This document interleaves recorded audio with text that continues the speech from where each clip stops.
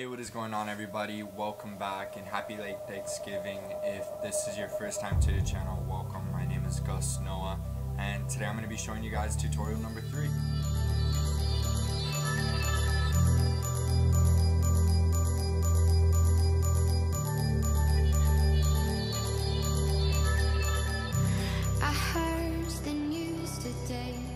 Today I'm going to be showing y'all a very cool and easy effect that you can apply inside of your videos. It's been used in many movies, for example like Jaws, and it's called a vertigo or a parallax effect.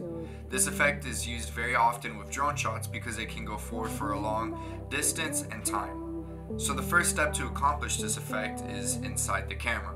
So first you're going to need to go forward for a good amount of distance or time, however you want, and then after filming you take it into Premiere Pro and just add simple keyframes at the beginning and at the end inside of scaling. It's literally extremely easy to do. So now I'm going to take you into Premiere Pro and show you how to accomplish this effect. Now that we're in Premiere, make sure you have the clip that you want to use. I'm going to use this drone shot that I filmed in Iceland. As I was filming this shot, I already had in mind that I was going to use a vertigo effect in this, so I shot this in 4K. Because another important thing to do is to try and film in as high as a resolution as you can, because this effect requires you to scale in a good amount.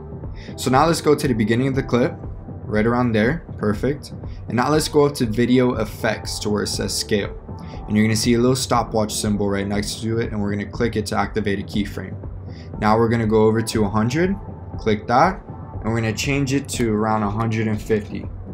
I'm going to change it around to 150 because that's preferably how I want to do it. But if you want this effect to be more dramatic, you can scale it up even more to 200, 250 depending on how much of a stretch you want. So there we go. Now we have the keyframe at the beginning.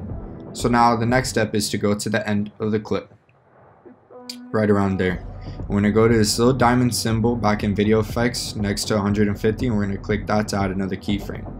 We're going to go back to over 150 and we're going to change that back down to 100 and press enter. Perfect. Now let's render this out real quick so we can see how it looks.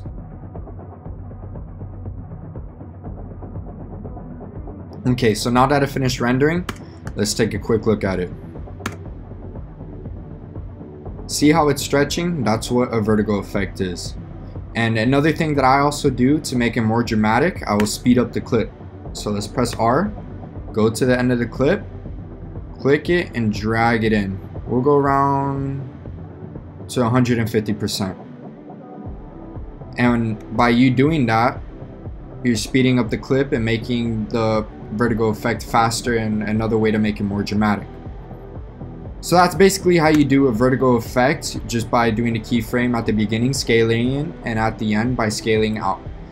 So if this tutorial helped you in any kind of way, please subscribe and like. I'm going to be trying to post a tutorial once a week, and thank you for watching.